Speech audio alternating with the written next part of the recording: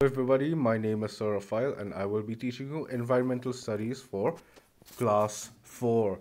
Now today we will be continuing the lesson on families, right?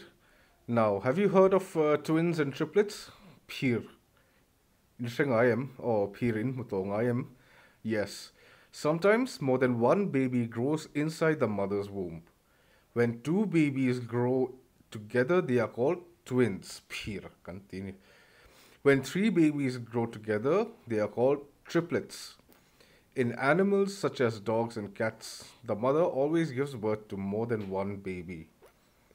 And fish, birds, frogs, and insects lay eggs. Young ones hatch out of the eggs. Birds lay eggs in their nests. The nest is a safe shelter for the eggs. Later, it protects the little birds, right? So, now adoption. We will be learning about adoption. Sometimes a couple may want to raise a child who is not related to them as their own. The children who have lost their own parents due to various reasons often live in special homes called orphanages. O nule pa tene to lo mo lo boral to te emo reason sang avangin orphanage anda china ni orphanages. Parents have to go through a legal process called adoption to adopt a child. These children are called adopted children. Yes. Now, parents who have given birth to us are our natural parents, right? So if your mommy and daddy are your natural parents, that means they have given birth to you naturally, right? If your own parents have given birth to you, they are your natural parents. Now, there are times when, due to some reason, a child may come to stay with another family for some time. They are under the foster care of the family where they are staying. This means that these children are not legally adopted. They usually come to stay for a short period of time, right? So you may know some children who come to stay with the family that are not related with the family, right? They call this foster care, right? So our extended family. Now let's look at the extended family.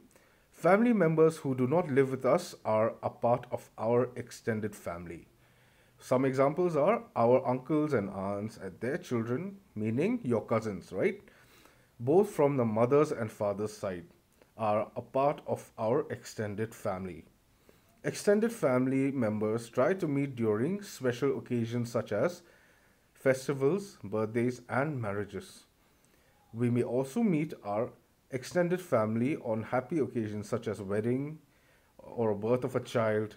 We also reach out to them on sad occasions like a death in the family. Thus, we share our joys as well as our sorrows with them. When was the last time you've met your extended family? What do you mean by extended family? Uncles, aunts, and your cousins, your grandparents from your mother's side or your father's side. Maybe you will meet them on occasions like weddings and birthdays or festivals such as Christmas or maybe at birth of a child when you have a new brother or sister or a new cousin, right? Also, on sad occasions like a death in the family, right? During those occasions, our extended family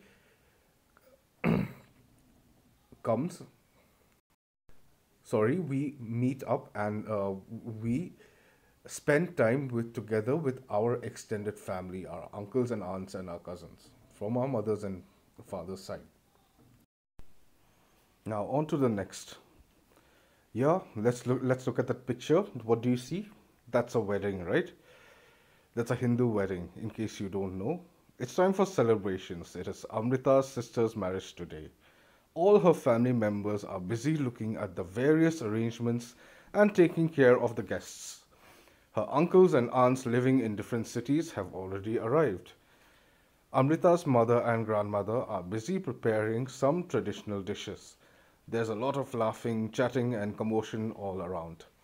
Amrita is very excited but also sad, as after the marriage, her sister will go to a new house. Now, moving on to family values and making decisions. Mala loved to watch her great grandmother making pickles and papads. When festivals were around, her great grandmother would start preparing sweets and other dishes at home. She did not like buying these things from the market. Great grandmother told Mala that she had learned to make all these things from her mother. I did not go to school. I stayed back at home and learned household chores from my mother, she said. Mala found it very strange that her great grandmother never went to a school.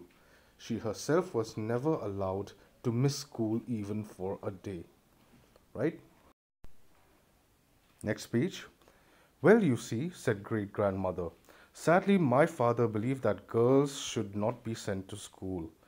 They should stay back at home and learn household chores. After all, this is what girls were supposed to do when they grew up and got married. But as much as I like pickles and papads, I don't want to be doing only this when I grow up. I want to be a photographer or a scientist, said Mala.